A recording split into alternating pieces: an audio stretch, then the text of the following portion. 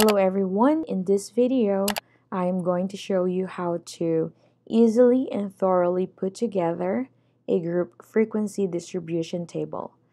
I will show you how to solve for the class interval, to set class limit, the lower and the upper, to count the frequency, find the midpoint or class mark, the class boundaries, the lower and the upper, cumulative frequency and relative frequency in decimal and in percent. So let's go ahead and get started. Let's use this example. The following are the ages of 50 students in statistics class. Use 7 classes and create a complete frequency distribution table using Google Sheets. For step number 1, we will sort out this data in Google Sheets. So let's go and put all the numbers in just one column. Here we have 30, 39. If you want to put the numbers by row or by column, it doesn't matter for as long as you put all the numbers in just one column. So I started with 30, 44, 45, 31. I put each number by row. Again, by column or by row, it is up to you for as long as you put all the numbers in just one column. So let us sort this out. You can actually check my video on how to sort out data from least to greatest or from greatest to least. Highlight column A, right click. You could see here sort from A to Z, and that's it. This is already arranged from 20, which is the lowest number, and the highest number or the highest age is 54. So if you want to put the table in another sheet, it's up to you, but I can copy this and put this template and let's paste it here. So you could easily see the numbers and we could count the frequency. Second step, find the class interval. The formula in finding the class interval is highest value minus the lowest value divided by k. Remember that k is the number of classes and that is given in the problem. What if the number of classes is not given? You can actually decide how many number of classes you want or there is a formula. But if this is given, let us just solve and find for the class interval. CI stands for class interval. In the sorted data, the highest number is 54 and the lowest number is 20. Equal sign. Since we will subtract and divide, we have to put it in a parenthesis. The highest score, which is 54, minus the lowest score is 20, close parenthesis. Divide by number of classes again is given, which is 7, and then hit enter. And there you go.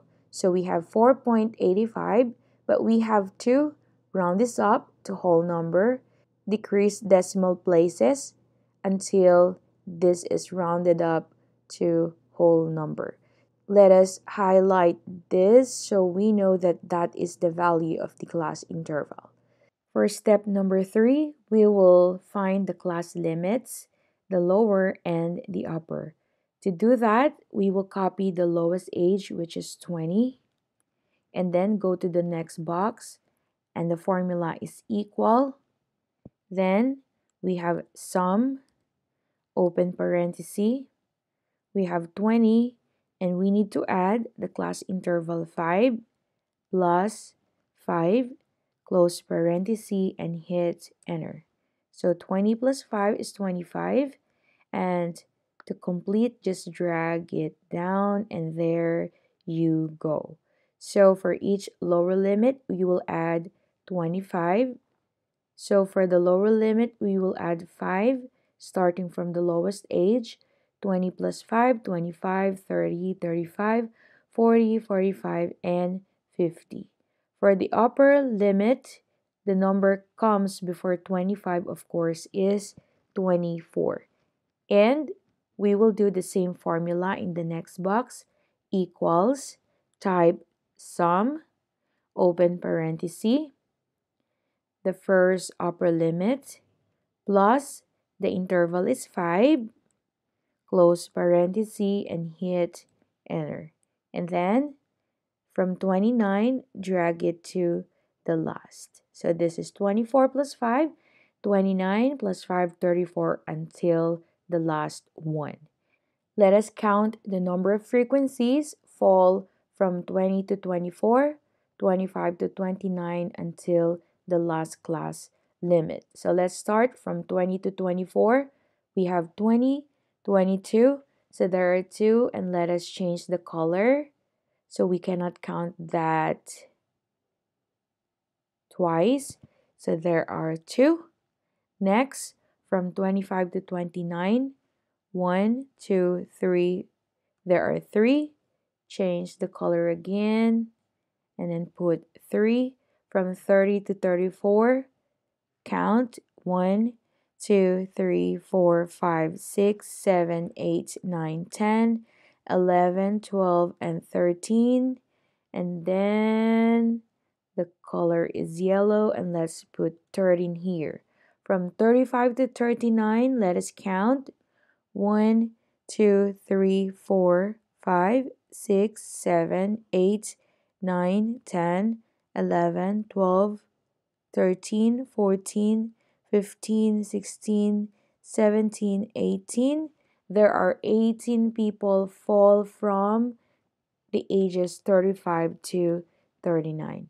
Then 40 to 44, we have 1, 2, 3, 4, 5, 6, 7, 8. So there are 8 people. How about from 45 to 49? 1, 2, 3, 4. There are 4. And lastly, from 50 to 54 is 1 and 2. And before we go to the midpoint, let us find the total number of frequency, which is n. That is simply equal. Then type sum, open parenthesis, hit this, shift arrow down until you go from there, close parenthesis, and hit enter. So there are 50, and we call that n, or the total number of frequency, which is 50. Next, let us find the class midpoint, or the class mark. That is simply the average of the lower limit and the upper limit. So to get the average, that is simple addition and divide it by the total. So we have equal, then open parenthesis, 20 plus the upper limit 24, close parenthesis, divide by 2, and hit enter. And that is 22. So you can actually add all of them, but we can just simply drag it down here, and we have 22, 27 until 52.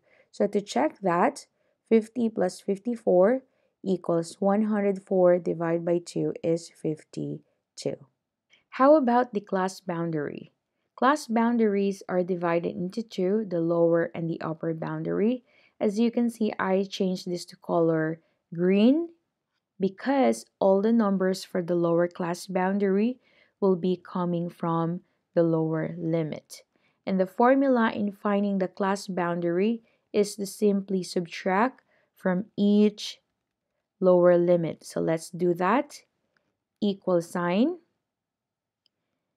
20 minus 0.5 and hit enter.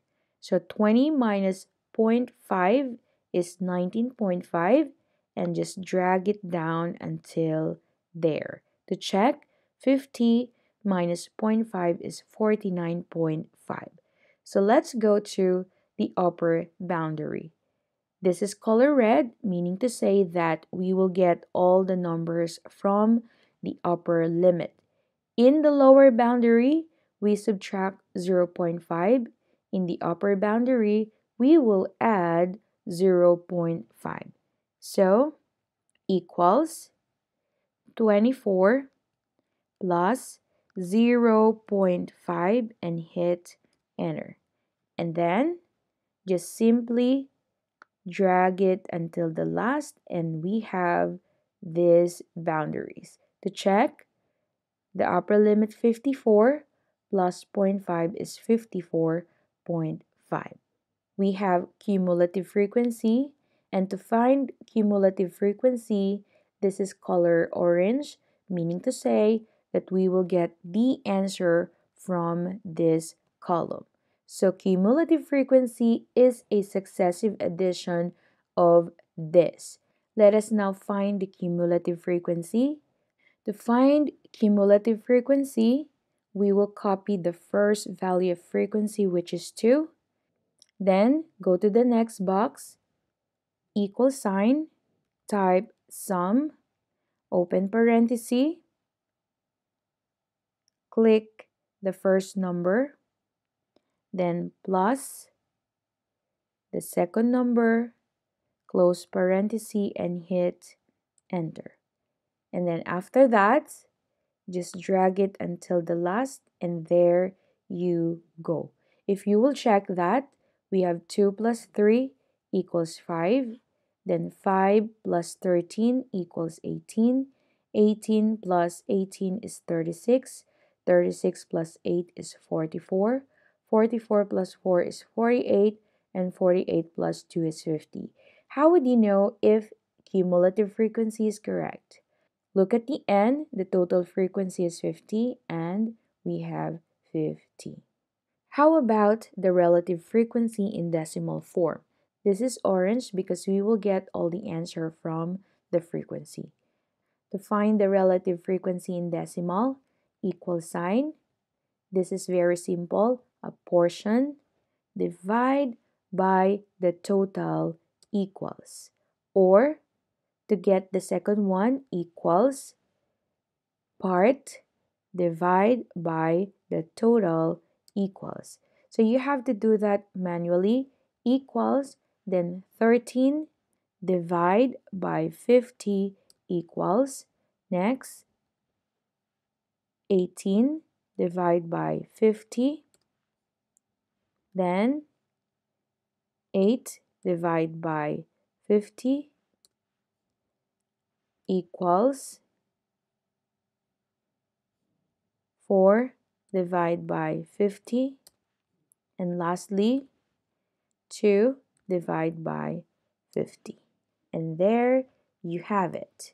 And to find the relative frequency in percent, this is just simply equals 0.04 times 100%, then enter. So for this, just drag all the way here.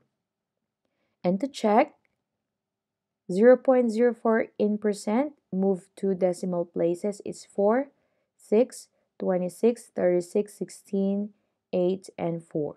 How would you know if your relative frequency is correct? If this is in decimal, the total number must be equal to 1. So let's sum it up. Equals, type sum, open parenthesis, hit 0.4, shift, arrow down, close parenthesis, and enter. So the total is 1, and 1 in percent is of course 100%, but to make sure, equals sum, open parenthesis, hit 4, shift arrow down until 4, close parenthesis, and hit enter.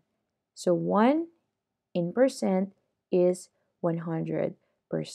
So this is how you construct a complete frequency distribution table using Google Sheets. And if you think that this video is informative, please give me a thumbs up and please consider yourself subscribed, and don't forget to share this video for those who needs it. And thank you so much for watching. Have a great day and see you again. Bye bye.